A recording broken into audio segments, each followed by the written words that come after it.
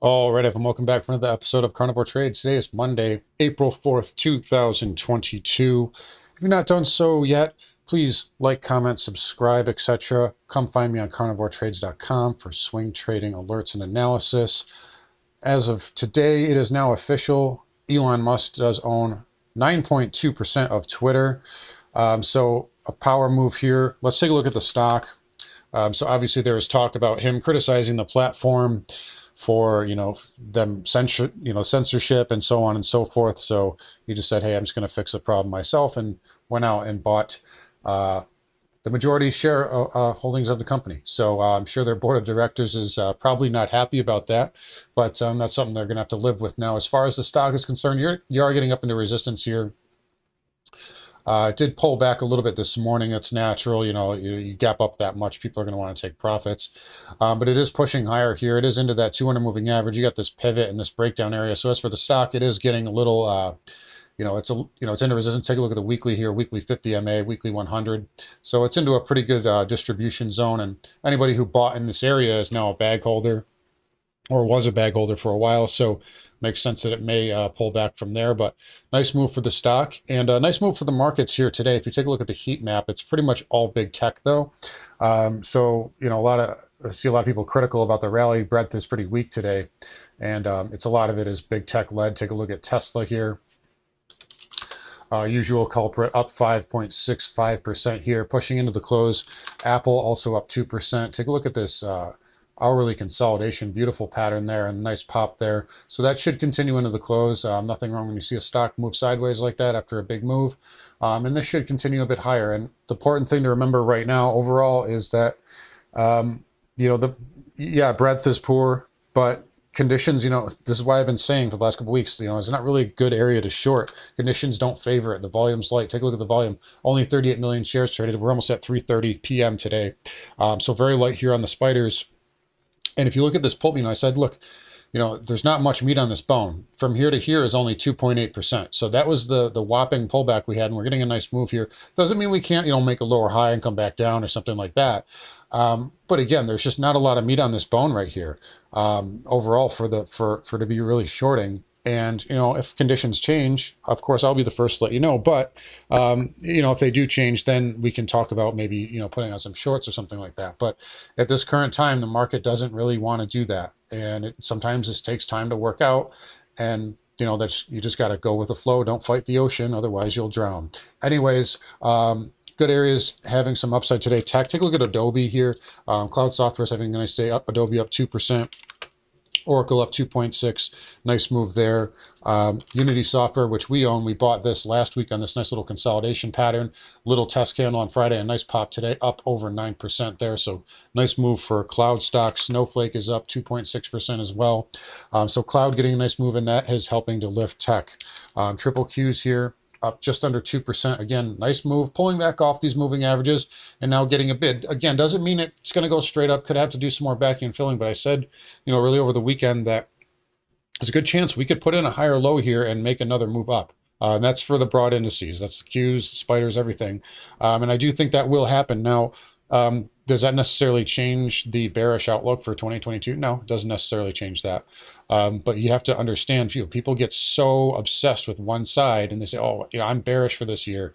And then they fail to make money. I mean, the bears failed to make money on this move. That's really what it comes down to. You're leaving all this meat on the bone by being stubborn short the whole time. You got to play both sides of the market, and that's how you're really going to essentially be a Hall of Fame trader. If you fail to do that, you're not gonna make the gain. You're gonna leave so many gains on the table over time, and that's what swing trading is really all about. Anyways, Dow here via the diamond here, getting, it's up weaker, up less so than the NASDAQ and the S&P. A lot of consumer goods names are kind of flattish right now. It's really more of a big tech type rally. And obviously, I said cloud is having a nice day. Seems some of the cloud stocks starting to bid up right now. IGV, we'll look at that in a minute too, but that's getting a nice bid into the close here. But overall, Dow, Apple is a, good component of it. And that is helping the Dow here. As you can see, the market's getting a bid here off of Apple pumping. Anyways, when the Dow is lagging, it's not really a big deal. So you really want to see the NASDAQ lead anyway. But anyways, moving on here to the Russell. A little bit of weakness earlier today, so there was some distribution this morning. So that is a bit of a negative. So again, everybody was talking about breadth earlier and saying how weak it was. This is part of what they're talking about here. It's just big tech led for the most part today. And again, one day doesn't make a trend, but we'll see. Maybe this 212 area held up. Is going to hold up after all. You know, nothing to say the Russell can't maybe get up to 215 since we potentially put in a higher low here, but we'll see what happens when we get up into this red bar and back up to this 100 moving average. But the Russell was a little bit noticeably weaker earlier today. Anyways, semis, having an okay day, up 1.5%. I would like to see these perform a little bit better here, though. So nice little dip here. Got a good test candle on Friday and now getting a bid. You want to see it clear this, you know, with the triple Qs up 2%. You want to see the semis up at least 2% as well, and they're not really, it's not really even doing that. Not even taking out Friday's high. So that is a bit of a concern, but we'll see what happens tomorrow, and we'll see what happens throughout the rest of the week. But definitely make note of that. We talked about IGV. Again, that should get up to that 360 handle I told you about. It may even get a little bit higher now, so there's a chance maybe we can get up to 364, 365, somewhere in that range. But nice little pullback. And I think I made note of this over the weekend in a weekend video. This was a nice pullback. You know, you basically just filled this gap and got a nice pop. Whereas a lot of other things, you know, for instance, the semis had a much weaker, or the pullback was much steeper, rather. And so Cloud is showing a little bit of leadership here for a change. It's been a weak sector really all year, but nice little move there for Cloud software. Anyways, Dow Transports. So this filled that gap. And then we came down here and back tested this trend line. You're getting a bit off of it. So, you know, maybe there is some hope out there for the transports, but that is an ugly reversal on Friday, especially for them to do that on a Friday too. That's a powerful move. But, you know, it's a good chance it makes a 50% retrace of that. But outside of that, I don't see a whole lot of strength here on the transports. They lost, there was a lot of, you know, the inventories and the shipping rates are down and stuff like that on Friday, which can, you know, obviously is not a good economic indicator. And if you have a yield curve inverting, that is kind of a confirming signal, so to say. So pay attention to those transports. If they can't make, you know, if they can't erase this red bar, that is a pretty big problem here on the table. Anyways, speaking of rates here, interest rates, 10-year up 1.5%. Nothing really new to report there. It's just kind of chopping sideways. Same thing with the 30-year coming into that 20 moving average. We'll see if we can get a bit off of that, but really not a whole lot going on today in the rate land outside of high yield debt, which actually got a nice bit. So we talked about this last week. Came up here, tested that 20 MA, filled the gap, and then, you know, came off the lows on Friday and now getting some follow through. So if this can make a higher high, that would be a really, really big positive for the market. So, you know, we're not saying it necessarily happens, but this is holding up okay for now. And if this does hold up okay, the market will be able to hold up as well. Anyways, fins here. So XLF pulling back to kind of this gap window area. Broker dealers slightly positive here, up 26 basis points. Nothing major here. A little bit of weakness in some of these names. I mean, Morgan Stanley getting a decent bid. JPM's leading right now, which is a good sign. You know, if JPM holds up, then generally financials will hold up. Goldman a little bit on the weaker side. And BAC and Wells Fargo also kind of flattish to negative as well. So Finn's getting a little bit less of a bounce here. Again, rally is primarily tech-led right now, and big tech specifically. Home builders XHB and ITB continue to underperform the market. You know, ITB is up 1%, but, you know, still well below, you know, still making lower highs and lower lows for that matter, and still well below both of these red bars here. So we've got to be careful with this industry group. They are, you know, again, like we just talked about the transports, showing some weak economic signs. This is not a good one either. So again, keep that on your radar. VNQ is trying to flag here, but it is into a wall of resistance up here. So it's gonna need to do a lot to get through that. But it is holding up for now and trying to hang on. All right, so energy, let's look at crude here. So again, just getting a bid here off the 50 moving average. Again, we'll watch for lower highs. This red bar high will be important because that will coincide with this trend line. So if it cannot get through this trend line, or at least, you know, if it can't get above this trend line and then confirm, it's probably going to come back down and back test this, and then you have to hit this level again, and you've already hit it twice. You hit that 50 twice, You've hit this trend line essentially twice as well. So we'll see if it can hold again one more time if it does get down there. But that's really kind of the be-all, end-all for energy right now. I know XLE is holding up really well. XOP made a new 52-week high. OIH is hanging in there very well. But again, if crude breaks down, then these energy stocks will probably correct as well. All right, nat gas, flattish today. Little doji candle on the daily. Nothing wrong with it. Again, this is on breakout, so it's probably got to do some consolidation. But overall, I don't see any problems here with nat gas. Dollar index, it's up nicely today, up 37 basis points. Nothing crazy, but again, it's just flagging here or trying to flag. Again, we talked about this weekly resistance. It's a ton of it, so it's got to do a lot of backing and filling to get through that. So dollar index is in chop land for now. Same thing with gold here in the near term. You can make a case again that it's kind of bear flagging a little bit. So maybe it does make a bit of a move lower here, but I do like how you negated that monthly inside bar.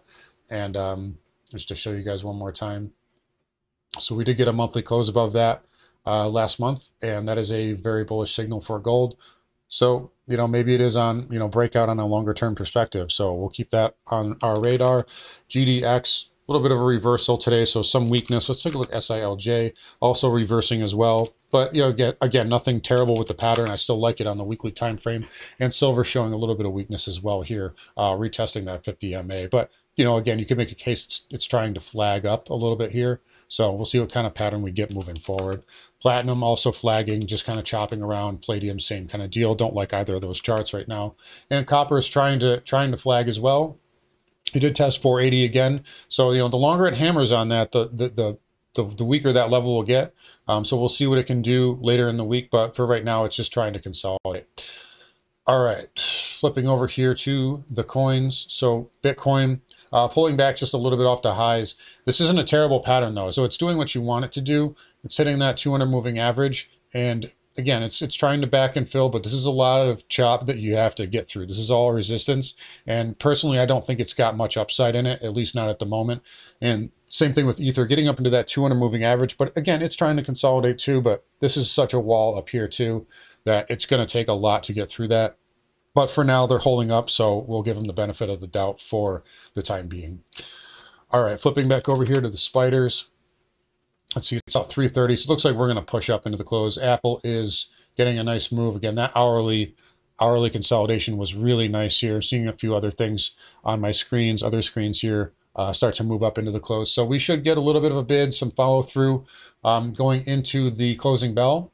But overall, again, markets pulled back a little bit, and everybody's trying to short. Everybody's just assumed that, like, okay, it's supposed to pull back here, so we need to short, but it's just adding fuel to the squeeze, and they're just continuing to squeeze it. They're gamma squeezing Apple, they're gamma squeezing Tesla, but you know what? They can do that, and they have more money than you do, and you can't push it. You trying to short it isn't going to help. It's going to add more fuel. So really, you guys got to wait for a sell signal here. I know everybody's asking me when can we short? When can we short? Don't get in the way of a freight train. Like I said earlier, fight the ocean and you're going to drown. But if we get a sell signal, obviously I'll be the first one to say, hey, like now things are changing. But at the moment, market's holding up. VIX is getting hit. The VIX, I do believe, has a little lower to go before it gets a major bounce. But we'll see what happens when we get there. We'll take it one day at a time, as always. Anyways, guys, I'm going to wrap it up here.